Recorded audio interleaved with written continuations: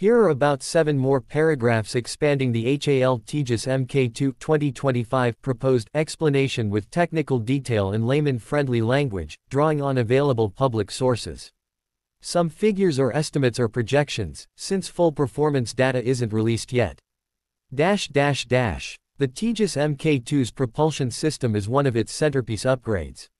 The aircraft will use the General Electric F414 INS-6 afterburning turbofan engine, capable of generating about 98 kN of thrust with afterburner.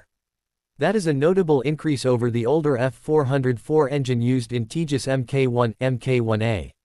More thrust means better acceleration, better climb rates, and the ability to carry heavier loads, such as more weapons, more fuel, and additional avionics or sensors, without compromising performance. There is also discussion of developing an indigenous engine rated around 110 kN in future, which may further improve the thrust-to-weight ratio.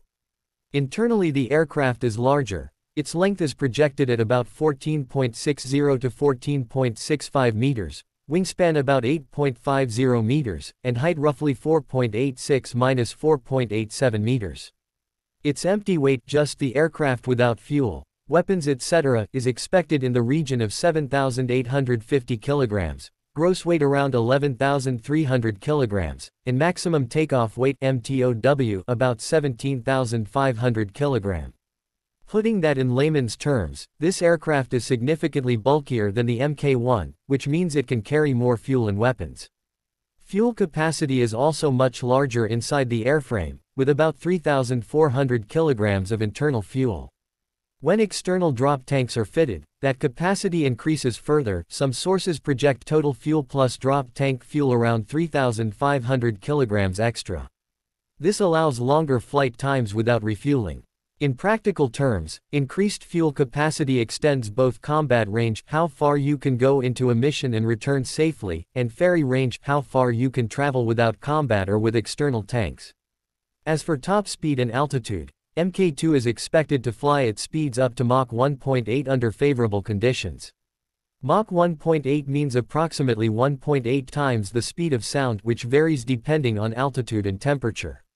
Service ceiling, the maximum altitude at which it can operate effectively, is projected at around 17,300 meters, about 56,757 feet. The G limits, how much acceleration, deceleration forces in turns etc., are anticipated to be +9, -3.5, indicating strong maneuverability.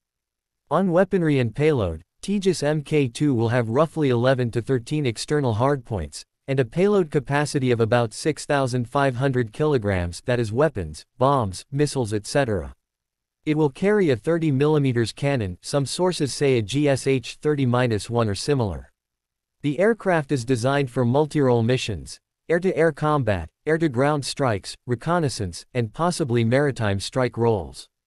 Integration with indigenous weapons like Astra missile, possibly BrahMos ING, glide bombs, precision-guided munitions etc. are planned.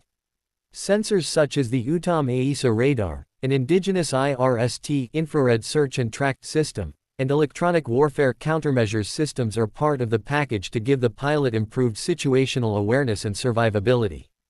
Since this is a military aircraft, there is no battery charging in the way an electric car has. Power for avionics, sensors, mission computers etc. comes from onboard generators driven by the engines and from backup systems.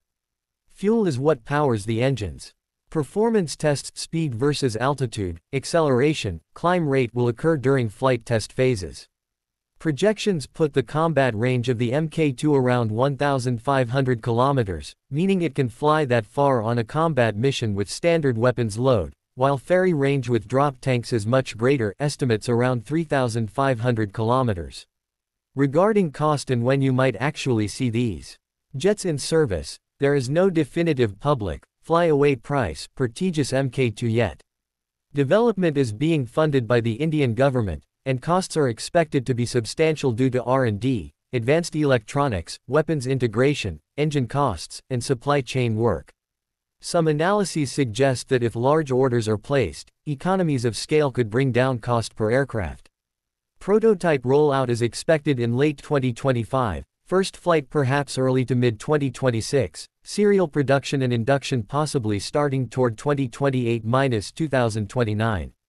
But these dates are subject to change due to testing delays, supply chain challenges or certification processes.